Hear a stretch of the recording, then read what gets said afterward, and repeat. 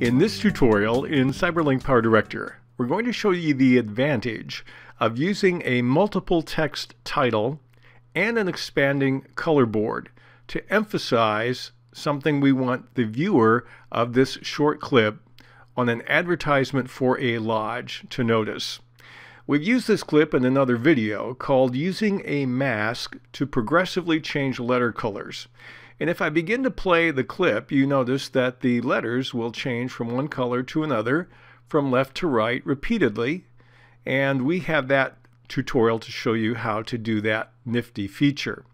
What we'd like to do now is we'd like to add more to this by explaining the phone number and using a little more motion to help people remember that this is something important.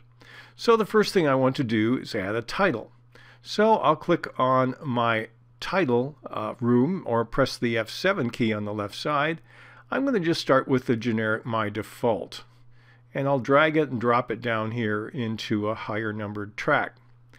It starts out with My Title. Well, I can either double click on it or press the F2 key to get into the edit mode. And that moves me into the title designer. First thing I want to do is I want to change the font. I'm going to take this with it highlighted and start typing the word Impact. That's the font we're going to use. And then we're going to change the characters here from My Title to For Reservations. And then what we're going to do is let's do the font coloring before we shrink it down. What I want to do with the font, I want to make the color orange. We'll click this one here. We'll give it a border. The border, I don't want blue. Let's take something simple like white, and I'll click on OK. And 3 looks pretty good for the size of the border. Then we're going to go ahead and shrink this.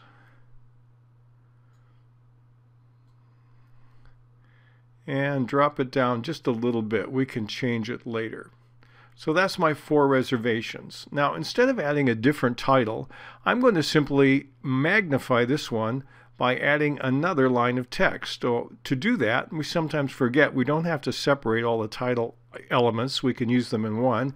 I'll click on the plus T in the upper left corner, and that will give me a new title. I'll just type this call. And we'll take it and we'll drag it down here. And it's a little too big, but I want that to be the focus here. So we'll drop it down like that. Right, square it above the number.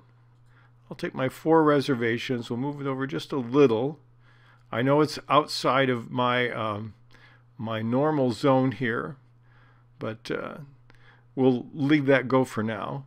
And now I have 4 reservations call. Now I want to click on the 4 reservations title line, and then I'm going to add an effect. I'll click on Effect, and let's do something like pretty simple, like let's see, slide right. I hover my mouse over the left part. It tells me what my transition is. The other ones have no effect. Okay, and that's good enough. And for now, I'll click on OK, and we'll just see what the difference is. So if I click here, 4 reservations, and then call. Well, I don't want the call to show before the 4 reservations is where I want it to end. So let's go back, and we'll double click. Easy way to fix this. We'll just take the call here, and we'll move it so it doesn't start until the transition is over. And then it will start with call. Since this transition is empty, I'll immediately see that pop in. So let's click on OK, and let's try this again.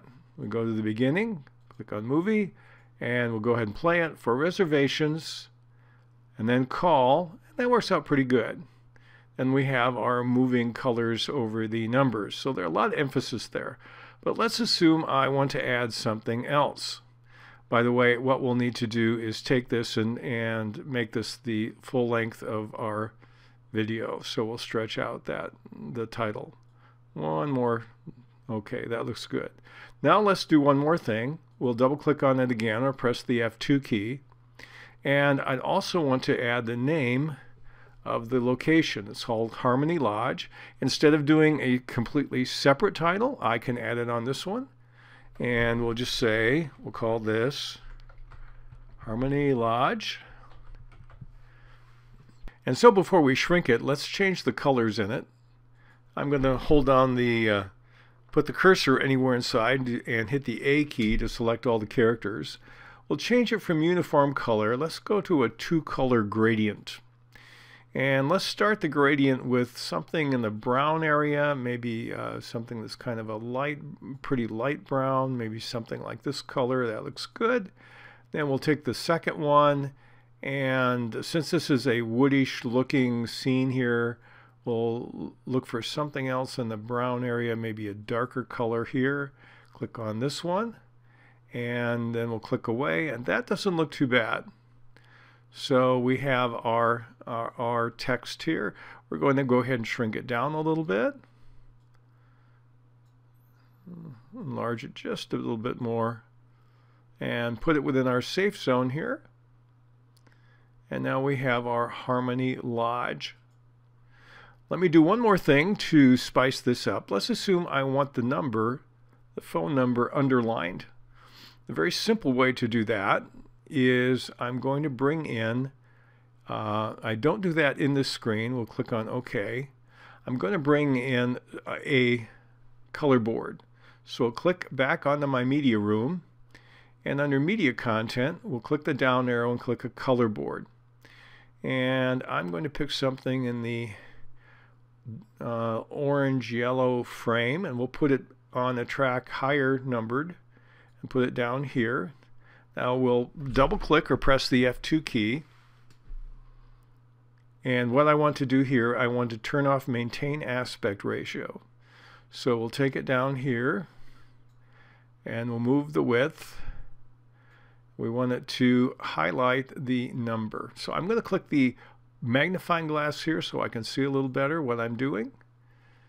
And then we'll have to drag our slider a little bit. So we'll move it over. That's about right. And then the other thing I want to do is I want to move it up and make it thin. And so there's my underline. Now, why would I do it that way? Well, let me show you a couple cool things we can do. We're going to take this and we're going to make it start with nothing and expand. So let's say about 2 seconds in, I want it to be this width. So what I'm going to do now is I'm going to use my keyframing.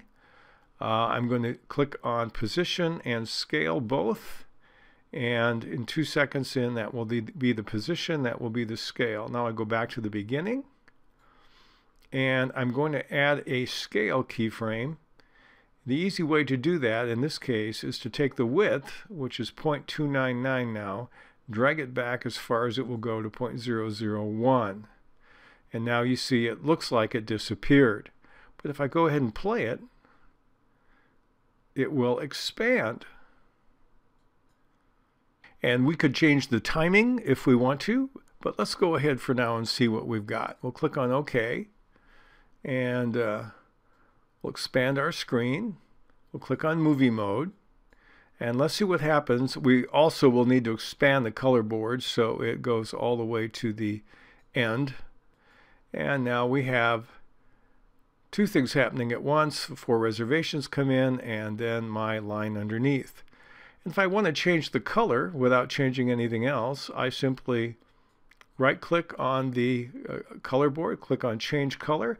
I can do from Color Selector if I want to, or I can right-click and do Change Color and say from Preview.